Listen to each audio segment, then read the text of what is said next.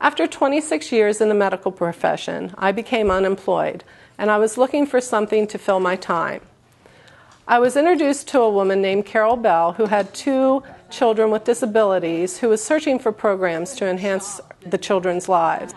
After not being able to find any programs that were suitable, she decided to organize the activities herself. I knew many people with skills that would be able to help her. So I introduced her to a friend of mine who was a chef, and they began cooking classes 1 day a week. When I first came out to work with the kids, I wasn't sure what to expect. I'd never really worked with special needs kids before, and when I met the kids, and they are severely disabled, I wasn't sure how I was going to be able to do this. They aren't oral. They don't speak. Ben is almost blind.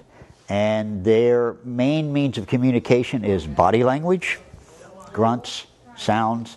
And so I knew this was going to be a learning experience for me every bit as much as for them.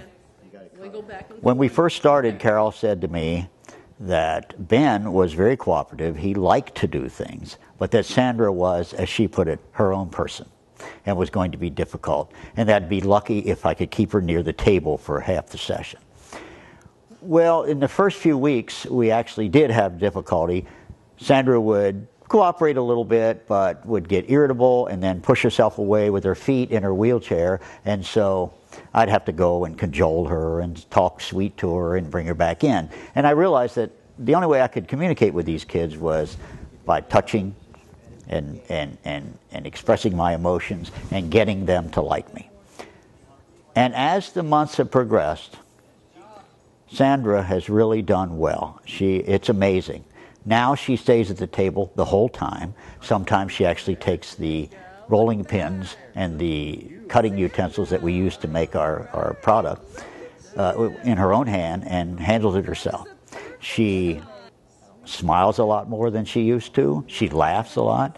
And I find myself eager for those smiles. I actually work to get those smiles from her. And when I get them, it's the most rewarding thing I can imagine doing. Prior to the baking activity, Sandra rarely made eye contact and would participate only for a few minutes in most activities and didn't want anyone to touch her hands. After the baking activity, she began to participate in the activity, allowed people to move her through the activity itself, and then also she started looking at people in the community and making eye contact and expecting communication from them.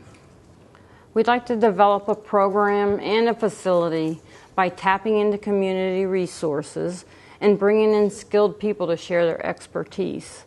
We can provide more choices such as art, music, cooking for individuals with significant disabilities so that they can explore and find options that will inspire them to live a more balanced life.